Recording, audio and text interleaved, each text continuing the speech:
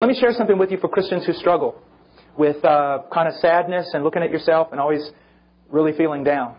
The more you know God, the more you're going to see His holiness. The more you see His holiness, the more you're going to see your sin, which leads you to deeper depths of conviction, contrition, and mourning. But if that's all you see, you're in trouble. But with that greater revelation of God's holiness and that greater revelation of your sin also comes a greater revelation of what God has done for you in Christ and that unconditional love and that grace abounding to the chief of sinners. So although you're almost like a paradox, the more you walk with Christ, the deeper is your contrition and mourning over sin, and yet greater your joy. And there's a transmission that goes on. No longer is your joy found in your own performance, but it's found in the finished work of Christ. So if the devil walks in, starts pointing out all kinds of things about you, you yawn. And you go, you don't even know the half of it. This has never been about me. Have I ever said this was about me? This is not about me.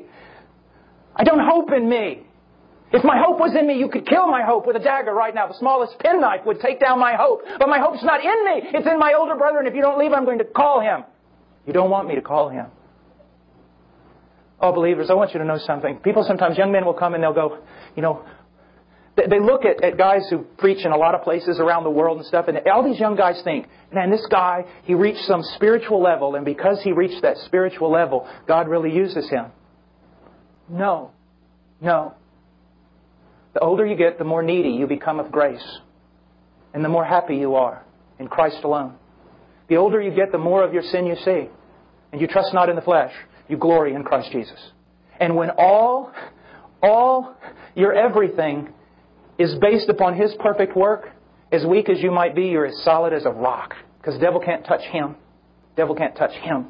A young guy one time, he calls me up. He was seminary student, he was just saying, Brother Paul, he wrote me, he goes, I'm so ungodly and I'm so unrighteous and I'm so this and that. I knew the young man. He was a fine, sincere Christian. And he was just so struggling. He said, I'm so ungodly and ignorant. And I wrote him back and I said, Dear brother, you are much more ungodly and much more ignorant than you now know. Love, your brother Paul. I have the gift of mercy and encouragement. And so he calls me up on the phone and he goes, thanks.